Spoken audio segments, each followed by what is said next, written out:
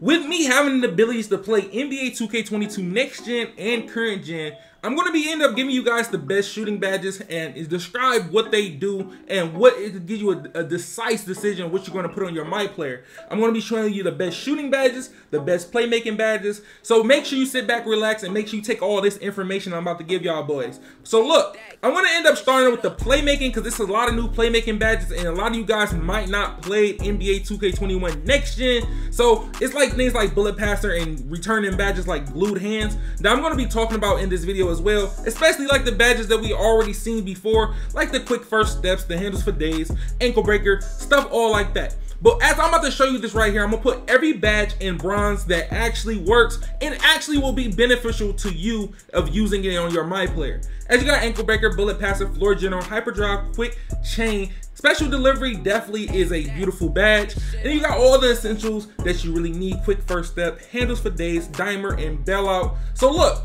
as them adding new badges to the game or badges that return that you did not experience because you're a current gen player, these badges, I can say they are essential to your MyPlayer, especially badges like bullet passer, glued hands, and we already know about bailout. Bailout is a badge that we had on both gens of the game. So look, as we having new badges like hyperdrive and quick chain, this is where it's going to expand when it comes to picking your badges that you want. I can say you would need at least 25 playmaking badges on current gen, and then for 25 upgrades in total for next gen, you will need about 30 to 32 playmaking badges upgrades on next gen. So as you know, on next gen, we have certain points that you have to use. As of on current gen, if you got 4 upgrades, you can get Hall of Fame. But based on your MyPlayer, certain MyPlayers will not be able to get it based on their height, their attributes. It's a lot of things that come in with next gen when it comes to badges. As of next gen, you gotta worry about certain heights that you gotta pick for to get certain badge points, and then certain attributes to be able to unlock certain badge points. So look, as you're trying to get the variation that you want, by looking at these are the top 3 badges that you're gonna get off the rip. Handles for days, quick first step, and unpluckable. On any one that you want them on, you can have it on Gold, Hall of Fame, the highest ability that you can get it on. It don't matter if you're 6'7", 6'8", 6'4", 5'11". If you can get it on any higher variation, do that, especially if you're on next gen. But if you're on current gen, and if you have Hall of Fame playmaking in your build and your pie chart, and you know you can get the badge on Hall of Fame, you can put all those badges on Hall of Fame. But when it comes to next gen, I know that it's going to be limited based on how you build your build. Some builds might not get quick first step on Hall of Fame, they might get it on silver. But badges like bullet passer, you definitely need to put that on. I do recommend bullet passer on gold. Anything else under bullet passer on gold is going to be very slow. Gold and Hall of Fame is literally the best. That's a badge that you want at its highest variation.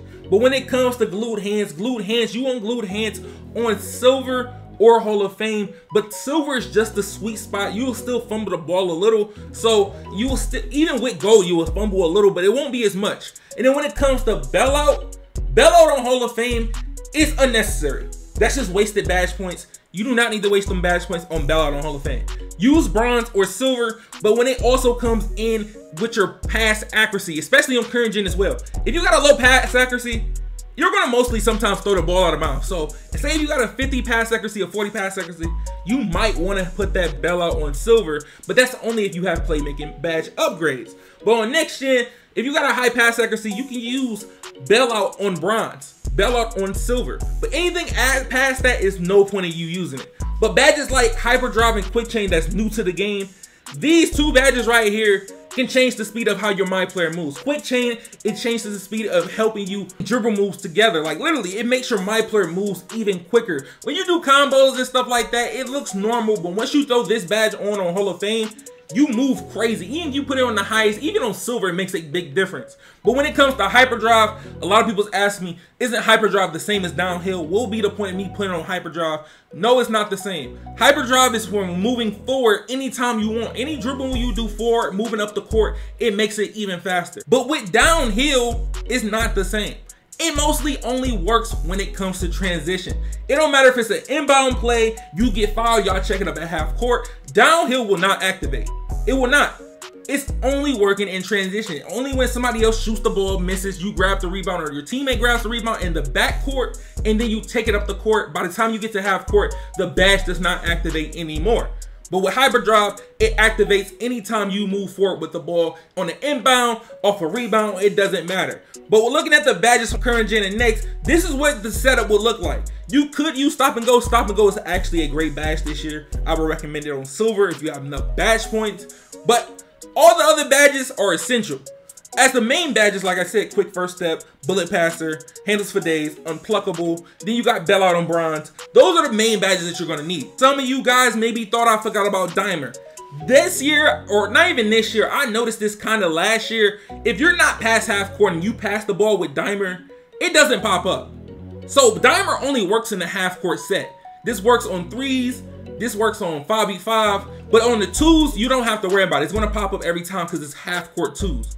When it threes, you're gonna have to worry about it. If you don't pass half court when you're trying to make that pass to get dimer for your teammate and give them that boost, they're not gonna get the boost. So if you're down court and your teammate is wide open, you're cherry picking, they do not get dimer. I'm gonna ask about post playmaker. Post playmaker is literally dimer for every time you catch a rebound and pass out. That's literally the dimer of getting off the rebound, you pass out to your guard or pass out to anybody that's open.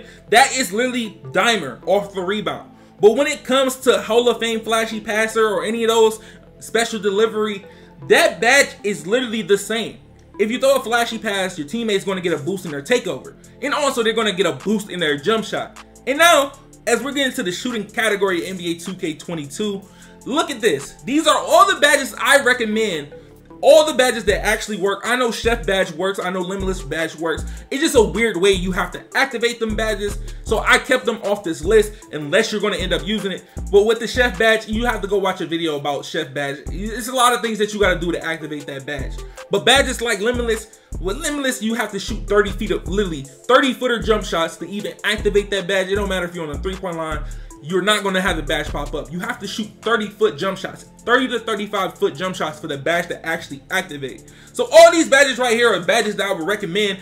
They work on one of the highest ones, and you can also finesse and make it on silver. But look, for the first badge that I'm going to get into, y'all already know. The first badge that you need on this game, even if you're grinding badges, even if you're trying to get your hot spots, use that sniper badge. If you don't use that sniper badge, I don't know what to tell you. Don't know what the sniper badge does? The sniper badge is literally the new flexible release. It's literally the common flexible release that, as you see, is not on the game anymore. But it's kind of supposed to prevent us getting full bar animations. If you remember from 2K20 all the way, I think maybe all the way from 2K18 all the way up to 2K21, we all know about the full bar animation. You somewhat time the jump shot perfect, and it still gives you a miss animation. But look, this badge is supposed to help you hit slightly earlys and slightly lates, basically close to the green window. So anytime you shoot a slightly early or late on Hall of Fame, on gold, on silver, you're going to have a higher chance to hit that shot even if it's not green. But when you shoot a early or late, you're going to mostly miss that shot, but you still have a chance to somewhat hit, but it's going to make a penalty on your MyPlayer. But look, as of this badge right here, this is the #1 badge of the game. #1 badge is not the most crazy broken badge on the game, but it's one of the top 3 badges I would want you to use on your MyPlayer. The next badge is Stop and Pop. Stop and Pop, I can say it's for my guards. It's for my people who can at least put the ball on the floor and they want to take a dribble to the left or dribble to the right and then shoot the ball. You can use this on Hall of Fame or on silver. I say if you can get it on Hall of Fame, put it on Hall of Fame. But if you can only get it on silver or even get it on gold, use this badge. Because it boosts your ratings once you come off the dribble on a three-pointer. It works on the mid-range as well. They just don't want to put it on there. But it definitely works for mid-ranges. It's even more broken on mid-ranges. I think that this is a new badge. It is not a new badge. This badge has been in the game since 2K21 Next Gen. It's actually a badge that not that many people use because how Ghost Contest was, you didn't really need to use Stop and Pop, how bad the Ghost Contest was. But as y'all all know, the Hot Zone Hunter, we've been seeing this badge since 2K20. This badge right here is the Dandada of badges because you really need this once you get hotspots. But as of blinders, if you didn't play 21 Next Gen, blinders was one of the most broken badges, and this year blinders works somewhat the same. It is a great badge to use because if you know somebody's going to be playing on your hip, it doesn't matter. They're not going to get a contest on your shot. If they're playing from your side or from behind you, it's literally a blinder shot no matter what. as literally shooting a jump shot, and if somebody's not closing out in front of you, it's literally going to be open, or it's going to be a low percentage shot that they're not going to get a contest on it. But as you get mismatch expert, also the second most broken badges on the game, as you being a shorter player, you have the ability to shoot over taller defenders now. But this badge, I can say I'm rating it 5 out of 5. 5 stars. It's 5-star badge right here. In the description of the badge, it tells after forcing a switch, a player with this badge will have a more success for shooting over taller defenders. Even if you don't have to use a screen, even if you don't want to have to do it like that, if most of the time you're getting guarded as a guard, you're going to have a lockdown on you. With the heights, I would prefer with using this badge is all the way to 5'7". You can use it even at 6'7", because most centers, based on what game you play on current or next, I would say the tallest I would go is maybe 6'5", because centers on current and next, they're going to be 6'8", 7 foot. But what it comes to is based on your height. If somebody's 2 inches taller than you, or 3 inches taller than you, this badge is going to activate no matter what. So even if you're playing a guard and he puts his lockdown on you, not even with him switching his arrow, it's no matter what, the center in the lock is mismatched expert on the pick and roll or the pick and pop, no matter what. But when it comes to the next badge, Green Machine, you only need this badge on bronze or silver this year. I wouldn't recommend anything higher, but you could put it higher on gold, but anything higher than that is no point. But with Deadeye silver, if you don't have enough badge points, put it on silver. But it is a great badge this year. It actually works how it's supposed to work. But if you can get it on Hall of Fame, throw that thing on Hall of Fame. But when you got blinders, you have Deadeye, you got mismatch expert, and then you got stop and pop and sniper. Those badges in general, those 5 to 6 badges I just named, literally makes almost every shot you pull up go in. Those 6 badges I literally named can make every jump shot you take go in, as long as you time the ball slightly early, slightly late, or excellent release. It's going to go in almost every single time.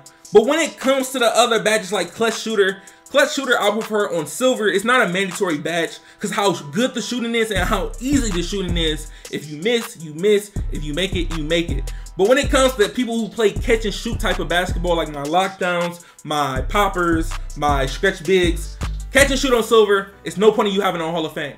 I'm gonna tell you that now. No point in you having catch and shoot on Hall of Fame. Corner specialist, you can have it on gold or silver. If you want to save badge points, you can put it on silver. If you got enough badge points, put it on gold.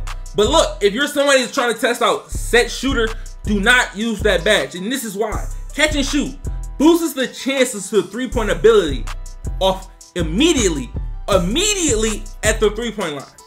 But with set shooter, you have to wait a small amount of time, then shoot the ball. So it will literally cancel out if you have catch and shoot and set shooter on. So there's no point in you putting set shooter on unless you take off catch and shoot. If you have both of them on, it's going to put you at a bad disadvantage. But when it comes to limitless range spot up, like I said early, that was literally have to shoot a 30-foot jump shot. Anything around the hash mark or anything past the hash mark is literally 30-foot jumpers to 35 to 40. But once you get to that 40 mark, it's going to make you chuck literally a full court heave type animation or half court heave animation. So you got to be real sure if you want to use that badge. But most of the time you're going to use that badges in rec, pro M5v5, stuff like that. Or even MYCAREER if you're trying to get badges. But for anybody that's trying to put the badge points of how you're going to need this, you're going to need at least 25 shooting badges. 25 shooting badges on current gen, 25 to 26 based on what you're going to put on and how your playstyle is. But if you're somebody that likes difficult shots, you could use that badge as well. Gold will be perfect. Hall of Fame is excessive. It's no point. Gold would be perfect, especially with all the other badges you have. Or you could throw on Circus 3 if you're somebody that loves to do step back threes and you can time them actually great. It gives you a crazy boost. Anything that has to do with shot creating on this game, you get a bigger boost than anything that you do standing still on this game. But before anybody asks me a question about rhythm shooter, that's after an ankle breaker animation or if you stun somebody type animation. You get a boost when you break somebody's ankles and for you to be able to hit the shot, you have a higher chance.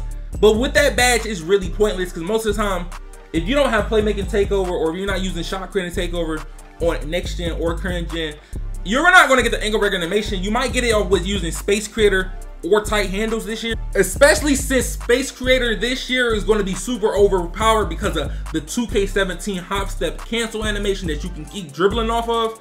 It's going to break a lot of ankles. But if you guys like this video, it's going to help you decide what badges you're going to put on your player, the best badges on shooting and playmaking. Make sure you drop a like, subscribe, turn on those post notifications, hit that bell, and click all so you don't miss videos like this. It's been your man ChaMoma, and I'm going to see y'all boys in the next one, and I'm out, y'all.